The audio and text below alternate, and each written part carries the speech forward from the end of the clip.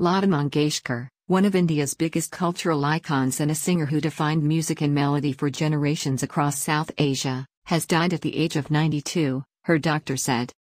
Mangeshkar was hospitalized on January 11 after contracting COVID-19 and, according to Dr Pratit Samdani, she died of multi-organ failure at Mumbai's Breach Candy Hospital on Sunday. Together with her younger sister Asha Bhonsle, a superstar in her own right, the Nightingale Mangeshkar dominated Bollywood music for more than half a century and is considered by many to be the Indian film industry's greatest ever playback singer. Born in Maharashtra on September 28, 1929, Mangeshkar first sang at religious gatherings with her father Deenanath, who was also a trained singer.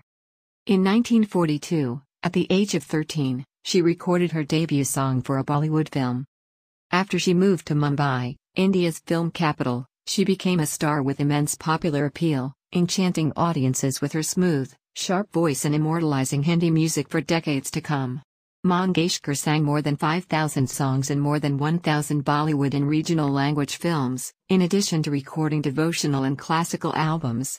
Her repertoire spanned about 27,000 songs in dozens of languages including English, Russian, Dutch, and Swahili. "My voice is a gift from God," she once told an interviewer. "When I sang a lullaby, I became a mother. When it was a romantic song, I was a lover." Her songs, always filled with emotion, were often sad and mostly dealt with unrequited love, but others sang of national pride. She sang for Bollywood's earliest superstars like Madhubala and Meena Kumari and later went on to give voice to the industry's modern divas like Priyanka Chopra. Over the duration of her career, Mangeshkar worked with nearly all of India's legendary music directors, including the duo Madan Mohan, Naushad South Dakota Burman, R.D. Burman, Lakshmikant Pyarelal and R. Rahman, selling tens of millions of records.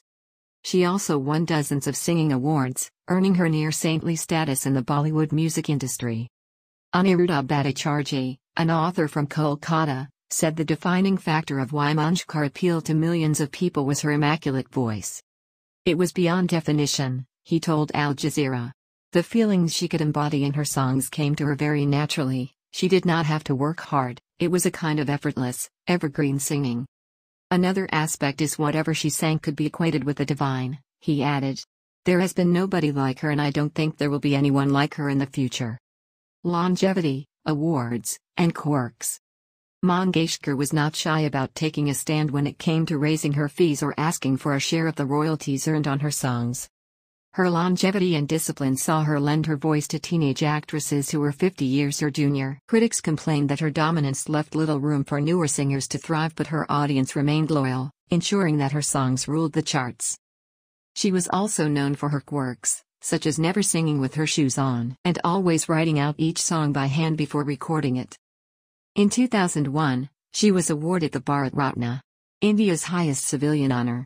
The government of France conferred on her its highest civilian award, Officier de la Légion d'honneur, in 2007. India's Home Ministry said Mangeshkar will receive a state funeral and the government will observe state mourning with the flag at half-staff through Monday. Prime Minister Narendra Modi described her death as a void in our nation that cannot be filled. "The coming generations will remember her as a stalwart of Indian culture, whose melodious voice had an unparalleled ability to mesmerize people," he said in a tweet. Mangeshkar never married. She is survived by her 4 siblings, all accomplished singers and musicians.